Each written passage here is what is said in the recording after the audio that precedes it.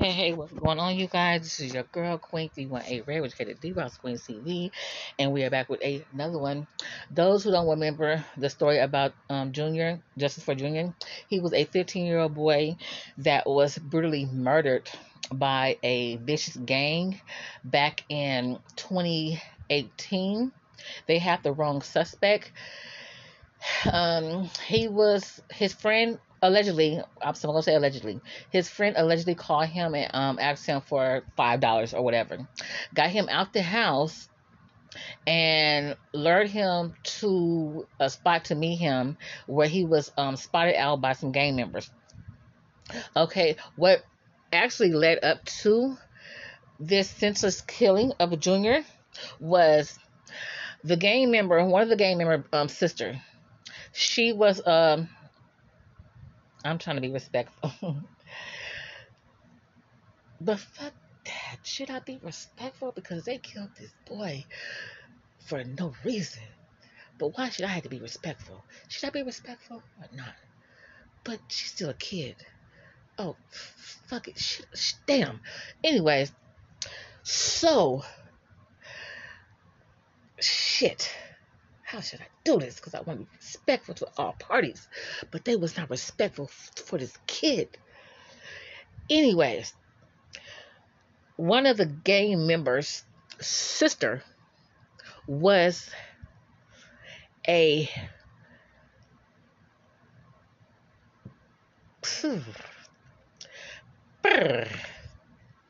she was getting her busted down Tatiana. She was getting busted down by two guys. They was doing a come in, ride that train, let ride it, choo choo, come in, ride that train, let ride it. Yeah, she was getting a choo choo on her. And so the boy, one of the boys was her boyfriend. Mind you not, the boy was her boyfriend. And he invited his friend to bust it down Tatiana on her. They also recorded her, uploaded to social media, and embarrassed the freak out the little girl. So the boy that had sex with the gang member's sister, that was her boyfriend at the time, he also looked like Junior. So instead of telling her brother that it was her boyfriend, she blamed it on, I assume, Junior. And it's a whole lot of going on with this case, because not only after Junior was murdered, they showed where it was about some minor gang members, underage gang members, was on the same block chasing down another kid that allegedly looked like Junior, and he came to his demise as well. So everybody that looked like Junior, allegedly, because they was trying to get this guy that did the uploading that looked like Junior. So everybody looked like him. They try to off them off. That's what I'm hearing. That's what was in the news, in the media. So anyways, that's the backstory, a little bit of the backstory on how this young promising kid, he had a promising future. He was in the ROTC. He was doing a lot for, not just himself and his family, but for the community. Like I said, he was in ROTC. He was in stuff that had something to do with children around his age, in school, in camp. He was doing right along with the police officers, because he wanted to have a good future, to set himself up for better wealth along with his family. So he was doing all that, trying to make a better future for him and his family. And he was only a kid. He was only 15 years old. So, like I said, the guys thought that it was him when they spotted him out, but not knowing that it was not him.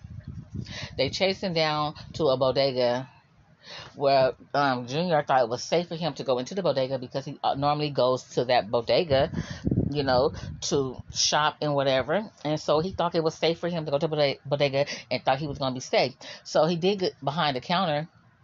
And then when the guy came in behind him, the guy, the store owner was scared because they threatened him. So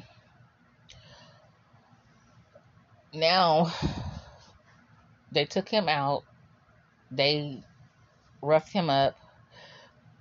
They harmed him with a knife.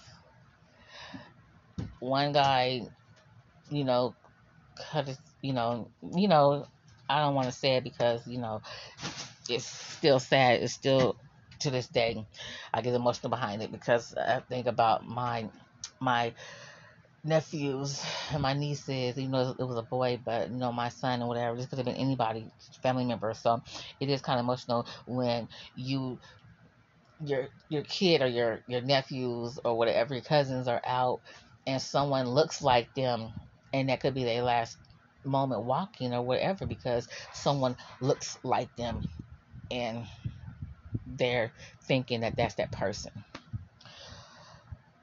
So the guys that was carried out this senseless act on this young man was sentenced to life in prison. And I think one of them was sentenced to life without the possibility of parole. So let's hear what the news have to say about this case pertaining to Junior. So it's always going to be justice for Junior. Gang members accused of ordering the attack on 15-year-old Lisandro Junior Guzman have been convicted of murder. It is a case that shocked the city and sparked protests. CBS 2's Ali Bauman spoke with Junior's mother about today's verdict.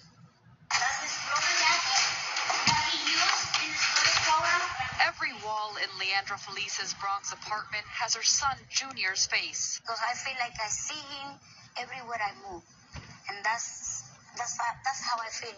Okay, waiting. Because I have him everywhere.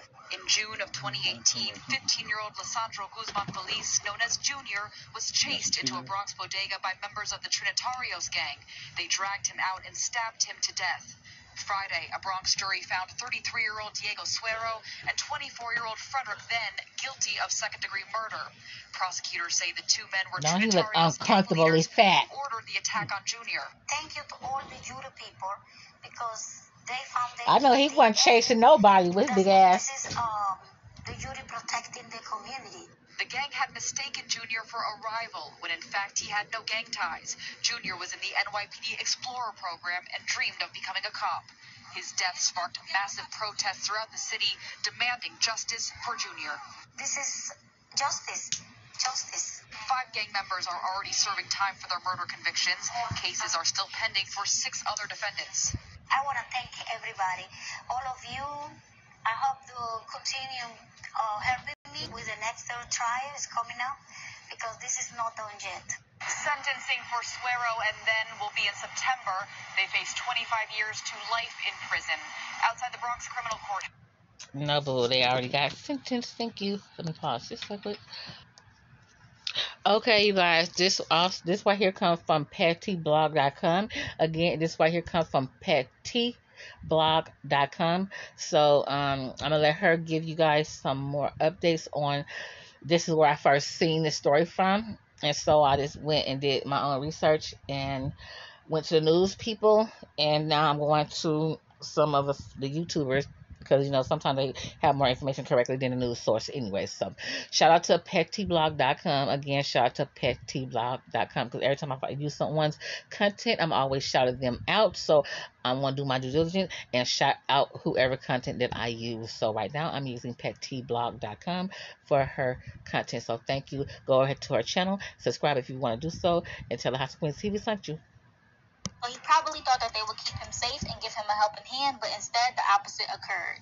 The store's owner prevented Junior from hiding behind the counter because he was initially confused as to what was occurring, but after recognizing him and seeing his fear, the store owner relented and allowed him behind the counter, but Junior was still nevertheless spotted by one of the gang members, who then proceeded to drag him outside where 3 others waited, and that's when they attacked him with the knife, repeatedly, and they had machetes. Junior tried to make it to the hospital that was only down the street, but he collapsed right in front of it, and eventually he didn't make it. Such a sad case. They mistaken my son, so now they have to pay for what they did. Eventually, 14 suspects were arrested. So fast forward to October of 2019, 5 life sentences were handed down to 5 of the 14. Onaiki Martinez Estrella, 25, who delivered the fatal stab to Junior's neck, was sentenced to life in prison without parole. Prosecutors said that he was not remorseful at all, and in fact, ACO found a 1-inch sharp object in his shoe on the way to court. Wow. In court, he told the judge, "I'm sorry, and my intention was not to cause death," blaming drugs, alcohol, and his allegiance to the Trinitarios for what he did. But the non-nonsense judge was not buying his act at all. He saw the switch up and even called him out on it. He said, "You chased down and slaughtered a 15-year-old defenseless boy. Why? To be a big shot in a game?" It's probably right. on the other court. Keep in mind that he threw gang signs up in court, and after the verdict, shouted out, "Popote hasta la muerte," meaning Trinitarios until death. And the judge reminded them that they are not real Dominicans. Real Dominicans work hard, seek an education, and obey the law. And he brought that up because one of the Trinitarios stated that he was a real Dominican when he was being arrested. Okay. But yeah, so that day he also sentenced 4 of the others, and here are their sentences. 25-year-old Antonio Rodriguez Hernandez Santiago, 23-year-old Jose Munez, and 25-year-old Elvin Garcia were all sentenced to 25 years to life, while 19-year-old Manuel Rivera was sentenced to 23 to life because of his age at the time of the crime. Now, fast forward to last week on July 29, 2 of the gang leaders who actually gave the go and ordered the hit of the 15-year-old, Diego Suero, 33, and Frederick Den, 24, were found guilty of second-degree murder, and they face up to 25 years to life behind bars. And if you're wondering what's been taking this so long in particular, it's due to the pandemic that this was so delayed nearly 2 years. A hearing is scheduled for next month, and there are also 7 more who are awaiting to be sentenced in addition to these 2. Junior's mother is ecstatic at the justice thus far. Justice for Junior Guzman Feliz. 2 more guilty verdicts. A Bronx jury found Diego Suero and Frederick Then guilty of... This is justice. What are y'all thinking? We want to know, so leave your thoughts below, and don't forget, the bodega has been shut down. The people in the community refused to let them open, okay? They were not having it, honey. But before they shut down, Junior's mother wanted answers from the owner and manager who were there, and they had the police escort her out. Mind you, for those who thought... Okay, this is where things get a little tricky because, okay, where you stay in an area that's heavily populated by gang members, and mostly the times the gang members will threaten you and your family. So by being in New York, where it's a lot of different gangs, and there's like a lot of heavy gangs, also like in LA and other parts of the world. But like I'm saying, when you stay in a part of a city or town or whatever that's heavily populated with gang members, like I said, they be mostly around the store areas or just hanging out parks or whatever. So in this particular area that, you know, the bodegas are really popular in New York. So you have a group of people coming to the stores, they steal whatever, then you like, hey, what, pay for that, whatever, and then they threaten you.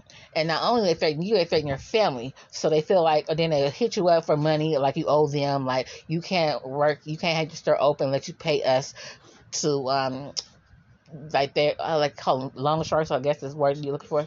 They're extorting you for money, whatever. So in the situation with the store, he did know Junior, okay, but on the same token, he was also threatened as well.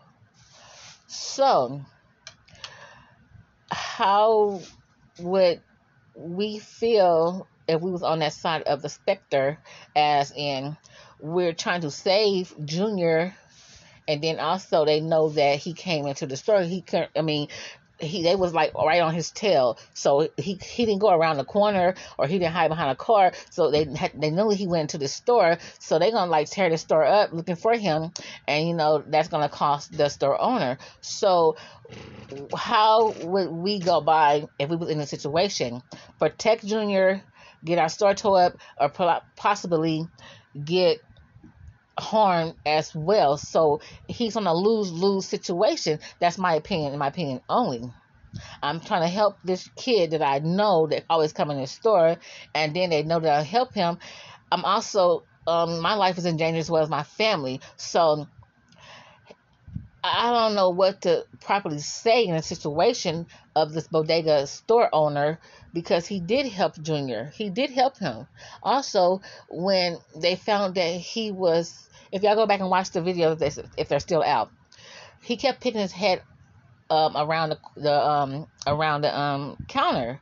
So that's how they spotted him, and that's how they put him out, because the store owner did allow Junior to come and hide in his store. But he was so nervous, he kept on picking his head out around the counter. And because one of the guys did go around to the counter, and they didn't see him. And they're like, where he's at. But then one of the guys spotted his top of his head and his hair. And that's when they grabbed him. So the store owner did do his diligence as in protecting him, but he was so nervous and scared, he kept peeking his head out, and that's how they grabbed him. And so if the store owner, if he kept peeking his head off and around the counter, they would never seen him. But then the store owner probably would have like tried to beat the store owner up or whatever, destroy his store. We don't know, because we was not there. We don't know how the gang members had terrorized the store owner. But they want to say that the store owner did not protect Junior like he should have. What could he have did in this incident when he know that these gang members are very, very violent? They will off anybody that stepped in their way.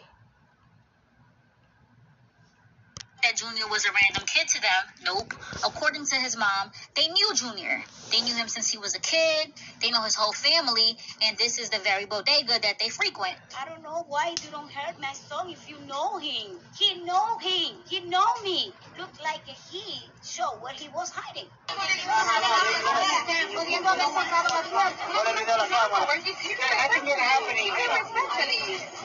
Let's go.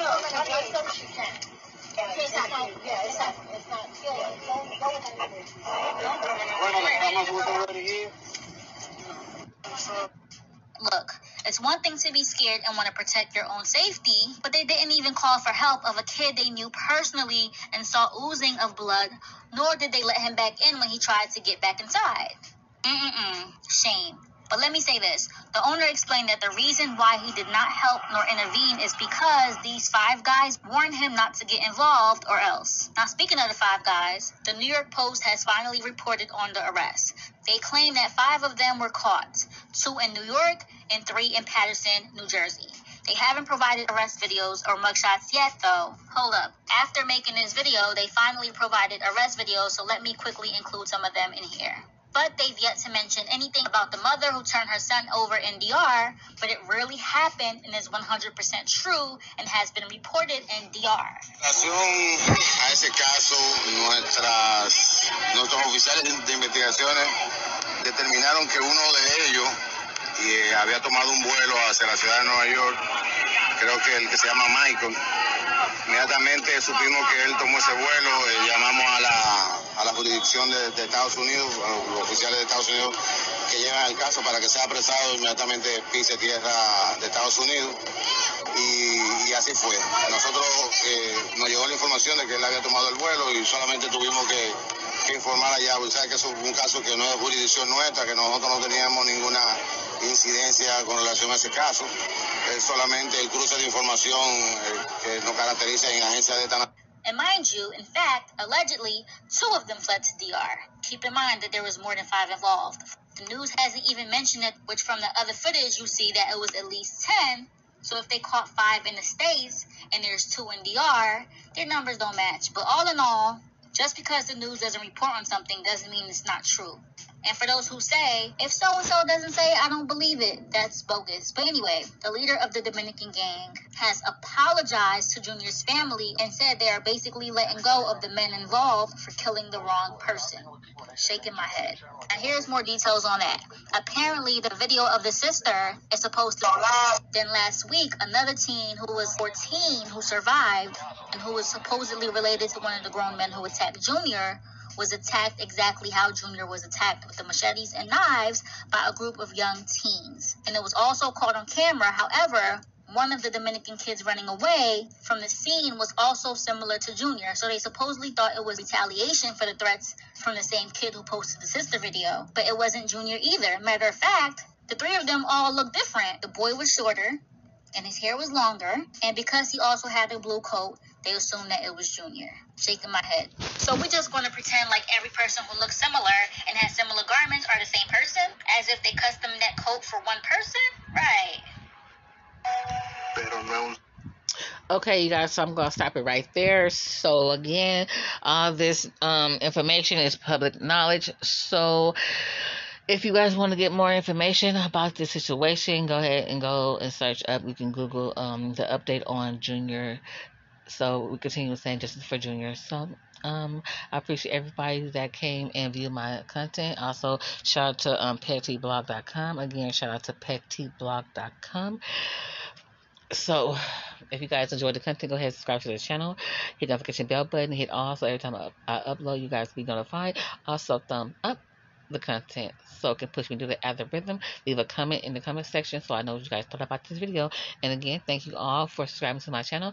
Also, I have a second YouTube channel. It's called Country Girl Candles. Again, it's called Country Girl Candles. If you guys want to subscribe to my second YouTube channel, it's called Country Girl Candles, where it's everything about candles for my small business you guys want to support. So I appreciate everybody. Again, this is your girl, Queen D1 Abraham, House of Queens TV, and I'll catch you guys on another one. Bye. Keep in mind, it'll get great later.